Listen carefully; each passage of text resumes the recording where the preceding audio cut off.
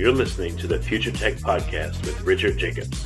Future technologies such as artificial intelligence, stem cells, 3D printing, gene editing, Bitcoin, blockchain, the microbiome, quantum computing, virtual reality, and exploring space are much closer than you might think. In fact, many early versions of these technologies are in play right now, and the companies that are using these technologies are the focus of this podcast. My goal for you, the listener, is to learn from these podcasts. You may very well learn something that may change the course of your life for the better, steer you towards a new career, or give you insight into addressing a thorny medical problem. Remember, this podcast and its content is informational in nature only. No medical, tax, legal, financial, or psychological advice is being given. If you enjoyed the podcast, please listen, subscribe, like, and tell your friends about it. Thank you.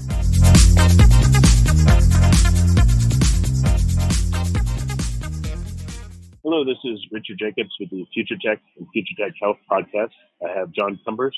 He's the founder of SynBioBeta. Their website is synbiobeta.com. So John, thanks for coming. Thanks for having me on, Rich. Yeah, tell me, what's the premise of SynBioBeta?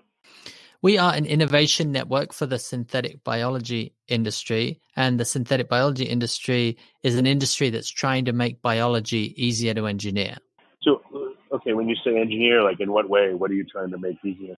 So if you think about the last 30 years of biotechnology, we've been using recombinant DNA to read, write, and edit the genomes of cells so that they can produce everything from drugs to materials to flavors, fragrances, chemicals. Everything that we use in modern biotechnology is the product of genetic engineering. And we want to make it easier to engineer, meaning we want to turn it into a robust, reliable, predictable engineering discipline like we have for other engineering disciplines like computer engineering or software engineering or civic engineering or structural engineering.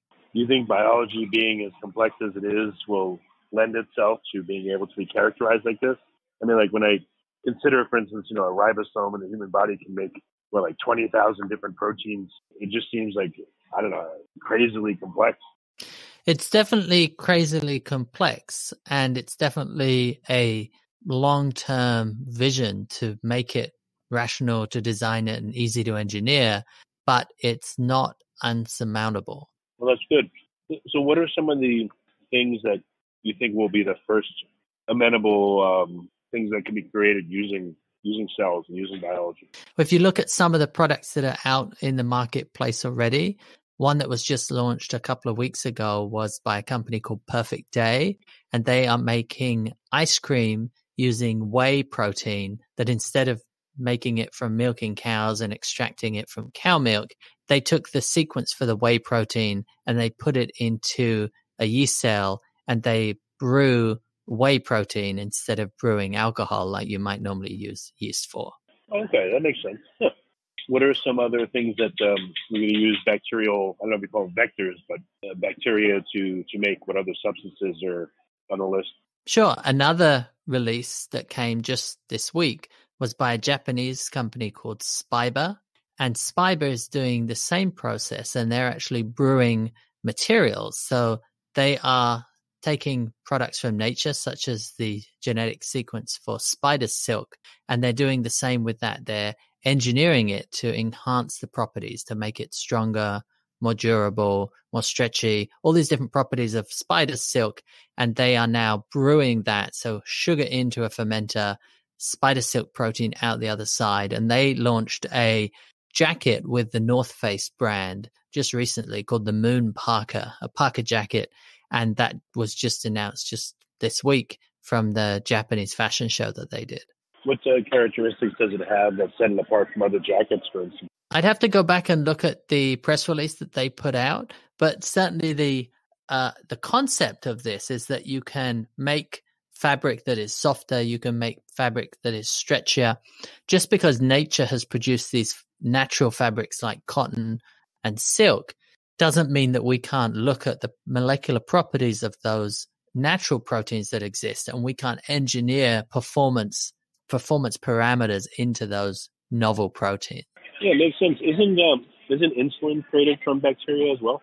Insulin is mostly created from yeast these days. But when Genentech was founded and they took that insulin sequence from humans and put it into a cell, they started with E. coli. So they're two different forms of chassis organisms, is what we call them in the industry, because they're like a car chassis. You can put different stuff in it and drive it somewhere.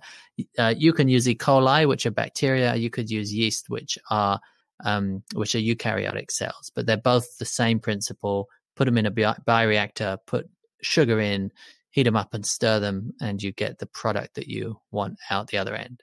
Okay. So what are bacteria and yeast vectors or chassis good for? What do they have trouble with? That's a great question. They're good at, we call E. coli the workhorse of molecular biology. So it's a very versatile organism that can be used for many different things. It's used for editing. It's used for cloning, and don't be put off by the word cloning. Cloning just means the replication of DNA, but E. coli is very good for that. It's very good for drug production. There's actually a company called SynLogic out of Cambridge, Massachusetts, and SynLogic is producing E. coli that are not harmful to the human body. They're a common strain of E. coli that's non-toxic, and they've actually got it producing a drug. And so you actually consume E. coli and it goes into your gut and it releases a drug and then it passes through your system. So pretty incredible living medicine. So what do, again, bacteria and yeast have trouble with? Oh, yeah. Sorry, the last part of your question. Well, that's one of the things that bacteria have trouble with. That they're not all compatible with the human body. Some of them are nasty and have things that don't interact well with the human body. The other thing that they're not very good at is living under certain conditions. So certain pH or certain salinity or certain temperature. You really, instead of having a workhorse like E. coli, a one size fits all, you might want to go out and look in nature for a better chassis organism.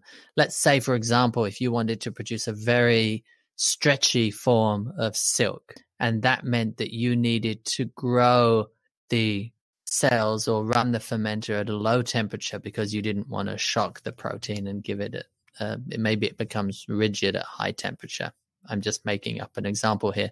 Well, you might want to go out and look for organisms that live in warmer water instead of hotter water.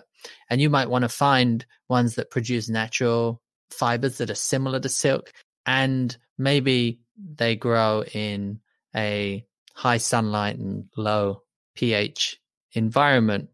And you might want to test those in your lab. So all these sorts of parameters you can find. And E. coli is pretty good and pretty versatile. But if you want to go after something more specialized, then you might want to look for a more specialized chassis organism. How do you get the, why does the chassis organism matter at the end stage? Once you get it to make, a certain thing, how do you get the, let's say it makes whey. What do? Is you blender you chop up the bacteria and then just take the whey out of them and throw the bacteria material away or recycle it? Or how do you get stuff out of the bacteria once it's made it? That's a very good question as well. And I'm not an expert in this. I understand more about what goes on at the genetics level of these organisms and how to get the organism to make something. I know less about what's called downstream processing and separation, but I did recently visit a operation that does the downstream processing in Ljubljana in Slovenia, where I was visiting a company there called ACS Bio. That's ACIES. And they have a really cool pilot plant facility that was funded by the European Union for doing fermentation and scale up. And you go in there and it looks just like a brewery. If you think about a brewery, they have some separation that needs to go on at the end of it. They probably have to, take away some of the cells out of the processing plant. But they did tell me one product that they made, and I can't remember exactly what the product was, but I think it was an enzyme used in food processing, and that's fairly common for synthetic biology companies and biotech companies to be making enzymes, because enzymes have particular functions such as an amylase or a lipase. Lipase breaks down lipids. So let's say that you're wanting to break down lipids in food processing, and that could be because maybe you're making chocolate and you want to break down fats and that are naturally present in the cocoa bean, for example. Again, I'm just making up an example here. I'm not an expert on cocoa bean processing, but you want to now produce that lipase. So you've found the lipase gene in an environment in nature. You've sequenced it so you know what the A's, C's, T's, and G's are. Now you want to ferment that lipase protein. So you take the sequence that you've got, you synthesize it using DNA synthesis, using one of the many DNA synthesis companies out there, and you splice it into the genome of a bacteria like E. coli or of a yeast cell. Now you've got it in that cell, you put that cell in a bioreactor, you add sugar, water, you heat it up, you stir it, and the production of that lipase then is made in the cell. Now, there's two ways that you can get it out of the cell, because you now want to take it and clean it up and purify it so that you can use it in your chocolate making. The first way to get it out of the cell is to engineer a transport mechanism to take it from inside the cell to outside the cell. So proteins are always made inside the cell. Some of them are exported to get outside of the cell. So if you can engineer in an export mechanism, and that normally involves a protein pore or some active transport mechanism that you stick in the membrane of the cell, and you could say, I'll only allow cells of certain shape or certain size to go through that pore. So let's imagine that you did that for the lipase and you engineered it so that it exports lipase. Now, when you are at the end of your fermentation, when the cell has used up all the sugar and it's turned it all into lipase, you now want some separation mechanism where you want to separate the cells from the supernatant or the soup that you've used for fermentation. And you could do that via spinning. You could do that via size separation. There's a couple of different ways that you could do that. The second option is that you can't get the lipase out of the cell. It's actually in the cell. And then you've just got to smash the cell open using some mechanical force and break open the lipase. And then once you've done that, again, you want to separate, and there's various ways that you can separate it. Now you've separated it, but it's still in the liquid. What I saw at this factory or this scale-up plant in Slovenia, which was really cool, was a giant drum where they spray all of that fermentation liquid all around the barrel of the drum, and they heat it up. And then what that does then is create a white powder. You can then scrape it all off, put it in a barrel, and then you can do your quality assurance on it and put it in a jar, and then it's ready to sell to the people who make cocoa. How do you said you know quite a bit about how bacteria actually will use the substance to make another substance. What are you doing? Are you just giving the bacteria a particular food and they're taking that in and their own biochemistry is putting out the part you want? Or do you have to knock out a gene or change their genetic makeup so that when you present them with a certain starter that they make what you want them to make? There's various ways to skin the cat. The way that you suggested is a good way. And I'll give you one example of a product that's made in that way. You're probably familiar with amino acids and know that you need to eat them in your diet. And of course, the reason that you need to eat those 20 amino acids is because those 20 amino acids are the alphabet that the body uses or the cell uses to make other proteins. So if I eat a piece of chicken for lunch today, it goes into my stomach, the acids break down the proteins in that chicken into the individual amino acids. And then I digest those, and then my body reuses those amino acids. Now, if I starve myself of protein, my body can still make amino acids. And that is because I have inside of me, and bacteria have inside of them, some pathways for making our own amino acids. And a pathway in molecular biology is a series of enzymes that make and break chemical bonds. So they take a substrate, which is something that you start with, and it passes it from one enzyme to the other, making and breaking chemical bonds, adding new elements to it, adding a hydrogen group, adding an oxygen group, adding an ion to it, and it builds up this chemical. So it's this manufacturing process for making different molecules. And so the example I was going to give to you is, for example, a lysine synthesis pathway. Lysine is one of those 20 amino acids, and there's a big market globally for lysine. If you're a bodybuilder, you can probably go into GNC supplement store and buy a bottle of lysine. Again, I'm not a bodybuilder, but I'm giving you an example. You can definitely go in and buy I was going to ask you, yeah. You can definitely go in and buy other amino acids and different protein shakes and things. But I know lysine is used. I think it's used in cattle feed. I think it's one of the bodybuilding amino acids. So there's a market just for that particular amino acid, and that's made via fermentation, and that's made via biotechnology. One of the ways that you can make lysine is by taking E. coli, which I'm sure produces lysine automatically because it needs it. And then you can actually look at the metabolism that's going on in the whole E. coli cell. And the E. coli cell is taking in sugar, swimming around in the media, and it's producing all sorts of different things. Now, one of the things that it's probably producing, or I know it's producing, would be a protein for its flagella motor. And the flagella motor is the thing that spins around at the end of the E. coli cell and allows it to move. Now, let's say, for example, that you don't want the E. coli cell to move about because you're happy, you're putting it in a reactor, you're turning that reactor, and it's just going to produce lysine for you.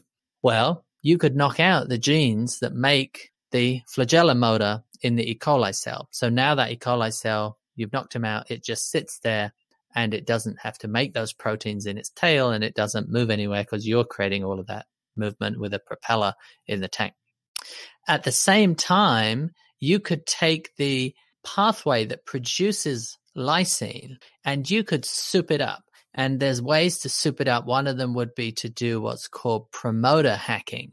And a promoter is the piece of DNA before the lysine gene synthesis. And you could take out a weak promoter and put in a strong promoter. And the promoter is where all the mechanism for protein synthesis binds to, for RNA synthesis binds to. And it's RNA polymerase, if people are familiar with or remember their molecular biology. It's RNA polymerase that binds to that promoter before the gene. You put in a stronger promoter, more RNA polymerase will bind. You'll get more lysine synthesis RNA, and you'll get more lysine protein or amino acid produced. So that's one way that you could hack into the E. coli genome and say, I'm going to turn off your tail spinning because I don't want you to make that protein. I don't need it. And I'm going to crank up your lysine production. And both of those things combined will supercharge the lysine synthesis. And you'll have a lot of lysine now produced from that particular engineered strain. So I guess scientists need to look at existing bacteria and yeast and their biochemical pathways and identify, is the thing we want to make at least an intermediary or an end product that this creature normally makes, and then you can modulate the amount it creates, et cetera. But does it have to be there in their biochemical pathways, or can you introduce somehow a new mechanism into an existing organism, or is that just too difficult? That you can absolutely do that. If you look at Genentech and the insulin gene, bacteria do not produce insulin. E. coli doesn't produce insulin. Humans and mammals produce insulin. So they sequence the insulin gene from humans, they put it into bacteria, and away they went. So are companies or are scientists creating a library of known biochemical pathways that exist in bacteria and yeast so people can look it up as a reference and say, oh, look, this bacteria makes whey protein molecule as part of its normal metabolism. Let's use that as a chassis. Absolutely, they are. And unfortunately, we still don't know what about 40% of the genes do in E. coli, which is kind of funny, given how much it's been studied and sequenced and synthesized. But it's not funny because biology, as you said right at the top of the podcast, is very, very complicated, and we're only just scratching the surface of what we can do. And that kind of goes back to this vision of synthetic biology, of making biology easier to engineer. I mean, can you believe that we don't know what 40% of the genes in E. coli do, given how much we can do with E. coli and what we can do with biotechnology? We're still pretty useless at it. And that's why there's a lot of money being spent both at the research level at university and at the industry level, and funding a lot of these companies. And if you look at who's actually making the money in the industry right now, it's the tool makers. They are, look at the stock price of Thermo Fisher Scientific, look at the stock price of Illumina, look at the stock price of Twist Bioscience, and they're all billion-dollar companies, multi-billion-dollar companies in some cases, and they're all making tools that serve into these industries. And so we're just at the beginning of this, what I'm calling the bio-enlightenment, the next century of biology, where we really start to not only understand what's going on inside of a cell, but also to be able to rationally design and engineer products and cells that are made with biology. So what are SynBioBeta specifically? What projects are you working on? So I don't do any real work, Rich. All I do is connect other people together in the industry, and it's a full-time role. And I help to connect academics who have technology that they want to license. I help to connect founders together so that they can start new companies. And I help to connect investors to those companies so that they can meet them and invest in them. And then as those companies grow, we listen to their needs and we provide other goods and services. For example, we do business development dinners to talk to the Fortune 500. We do annual conferences coming up in 3 weeks' time in San Francisco. And we have about 40 different partnering rooms where people can do one-on-one meetings. And I also have a venture fund myself, and I back seed stage companies, and we take as our limited partners larger Fortune 500 companies who want to invest in the industry. So that's kind of what we do. We're a media company. We're an advocacy group for the whole industry. We do some training courses. And I also have a column in Forbes magazine that I write about biomanufacturing for industries that aren't yet involved in biology. Oh, wow. So are scientists and companies on the right track? Are they getting it right? Or, what are the trends that you're seeing lately that are going to be impactful upon, what's going to be made and where this is going to be going in the next few years? Sure. I wrote something for Forbes called The BioBelt, Reinvigorating Rural America with Biotechnology. And there's definitely a trend that we're seeing with the BioBelt in Washington, D.C., in the Central Valley in California, for taking the very rich, very affluent areas of the bioeconomy, the Bay Area, Boston, San Diego, Seattle, New York, LA, and seeing those technologies and that economic prosperity spread to the parts of this California where they're not, the Central Valley, states like Indiana, Iowa, North Dakota, states that have biomass, they have facilities, and they need entrepreneurs, they need capital, and they need scale-up pilot facilities that are going to help those startups grow and scale to become larger companies. So I'm seeing that the BioBelt and the need to spread the good things that biotechnology is doing more broadly, I think would be a great way to start, and that's an interesting trend that I'm seeing. Huh. It's funny, the BioBelt. So I guess you're a biothumper, you could say, right? Yeah. Oh my goodness, I hadn't thought of that. Yeah, I'm a biothumper. Yeah. So we actually started a BioBelt ambassadors program, and we have about 35 BioBelt ambassadors all across the country, and I think I should start to call them the biothumpers. That would be wonderful. Yeah, very cool. Any since you're looking at the industry kind of as a top-down overall view, I don't know, any strange or peculiar or amazing things that you're seeing? Stuff that just surprises you in a good or bad way? Well, I'm at the edge of the envelope in terms of crazy and innovative and cool. There's definitely the stuff that's maybe a little bit crazy is the biohacking and gene editing. Don't know if you've been following the work of Josiah Zayner at the Odin, but he's injected himself with CRISPR. He's running courses for gene editing at home. He has been sent a cease and desist letter by I can't remember. You'd have to look up on his blog. I think it was asking him. He's being investigated by the FDA for practicing medicine at home, which he denies. At home? And at home, on himself and encouraging other people to do it, or at least teaching other people to do it. Yeah, Josiah Zayner, Zayner, and the Odin, Odin. I encourage you to look him up. He's a friend of mine. He's a colleague of mine. But he definitely attracted the attention of the state legislature in California, as they've put through legislation just recently to ban in-home, or not to ban it, but to put a warning label to say on gene editing kits to say not for use at home.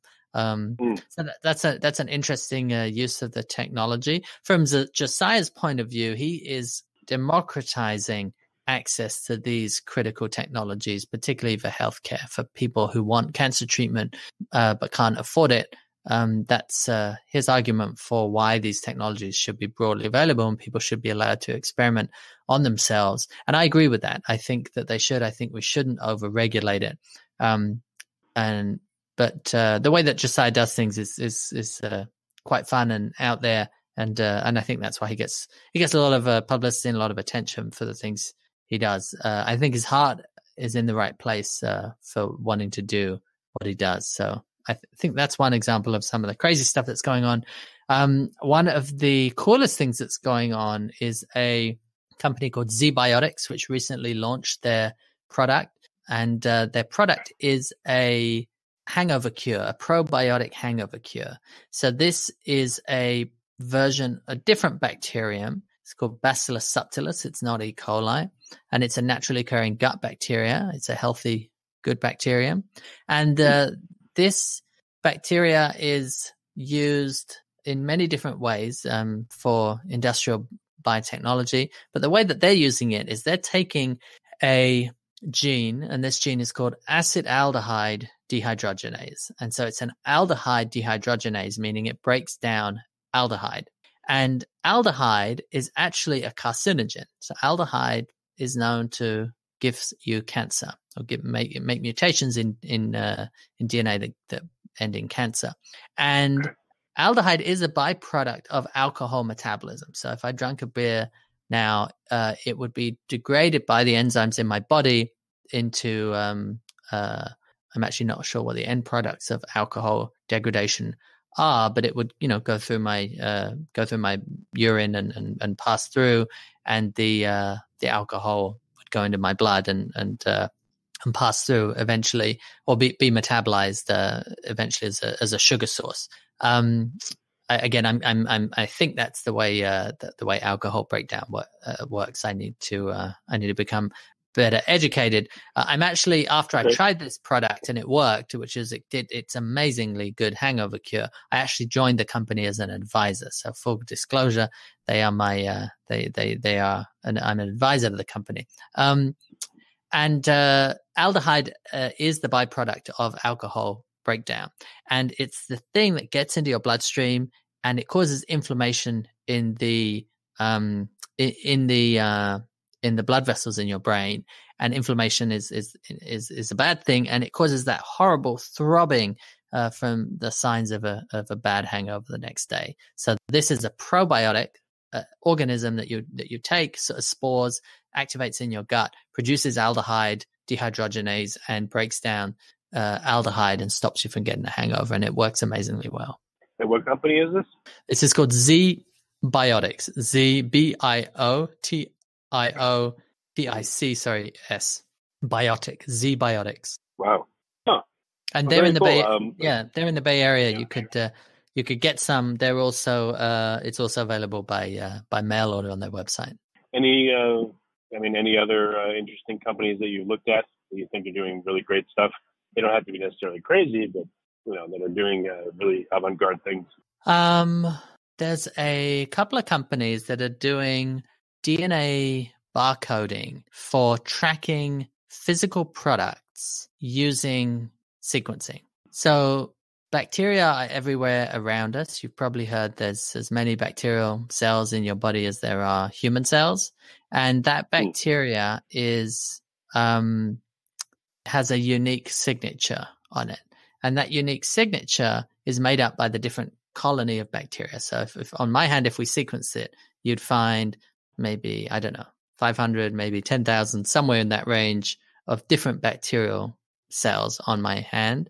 And if on your hand you would find a similar amount, but a completely different subset, depending what's growing on my hands.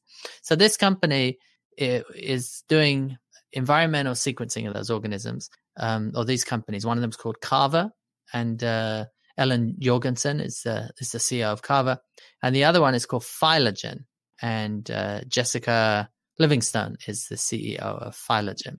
And what this is allowing you to do is to take a sample, let's say like an apple, and I could sequence that apple when I pluck it from the tree in Washington State, and I could sequence that apple again when I buy it at the Whole Foods in San Francisco. And I would be able to demonstrate to you that that apple from Whole Foods in San Francisco was from that tree in Washington, and trace back when it was picked and where it went along the way. So it's a very interesting application area for food tracking and food safety and provenance of where things have come from. And I think that's a really cool application of biology. Yeah, that would be fantastic. Huh. Well, excellent. Well, John, how could this be useful to you for listeners that want to get in touch? What kinds of things would you be interested to hear about? Opportunities for new companies that are doing various biohacking, bioengineering. What's the best way for people to get in touch, and what would you like to hear about from listeners? Sure. The best way to get in touch is to sign up for my weekly newsletter. You can sign up at SynBioBeta.com, SynBioBeta.com, and follow us on Twitter. We have about 20,000 people who are following us on Twitter and interested in the stories that we put out about the industry. The best place to meet these companies is in San Francisco, October 1 through 3. We're always the first week of October. And we have about 1,000, 1,200 people coming together. And it's mostly the CEOs, the founders, the investors in the industry. And it's a fantastic event, very fun. This year, some of the highlights include Eric Schmidt and George Church. So Eric Schmidt, the chairman of Google, he's now moved on from that position, but he's still involved in Alphabet. And George Church, who is MIT Harvard professor. They're going to be talking about synthetic biology and AI. We have a whole session with Moira Gunn from Tech Nation on engineering antibodies and the immune system. We have a really cool session on space technologies and synthetic biology. Frances Arnold is the Nobel laureate from Caltech. She's going to be speaking about protein engineering. And Daphne Kohler from In Situ Bio is going to be talking about drug discovery and synthetic biology. And we have the Space Shuttle Commander Tim Chopra, Jitendra Joshi from NASA, and hopefully somebody very special from Blue Origin is going to be speaking. Not Jeff Bezos, but somebody equally awesome. And Esther Dyson is going to be moderating that session on space tech. And we have Jason Kelly, who's the CEO of Ginkgo Bioworks, speaking with Lisa Porter from the Department of Defense about defense applications and readiness levels for synthetic biology in the military, not for producing bioweapons, but for producing materials and chemicals and food products in the military, and being able to think about the military being ready for in situ biomanufacturing wherever they go. So some really cool stuff happening at the conference this year. And we've been running this conference for 8 years. It has a wonderful following, a really smart group of passionate, driven people there. And the name of the conference again, and where is it going to be? It's SynBioBeta, and it is October 1 through 3, and it's at SVN West, the old Fillmore Music Hall in San Francisco. Okay, excellent. Well, John, this has been a great call. So many things I could have asked you, and you got a lot good out, but you got a lot more stored within you than I could have imagined. Thank you for being here on the podcast. Absolutely. Thanks for having me, Rich. Really good to talk with you.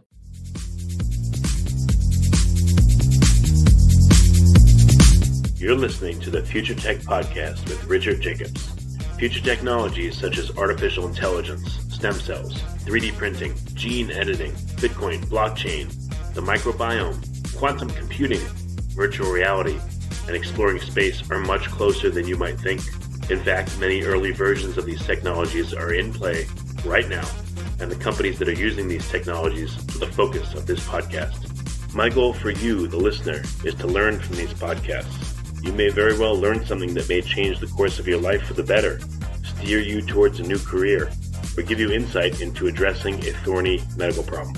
Remember, this podcast and its content is informational in nature only. No medical, tax, legal, financial, or psychological advice is being given.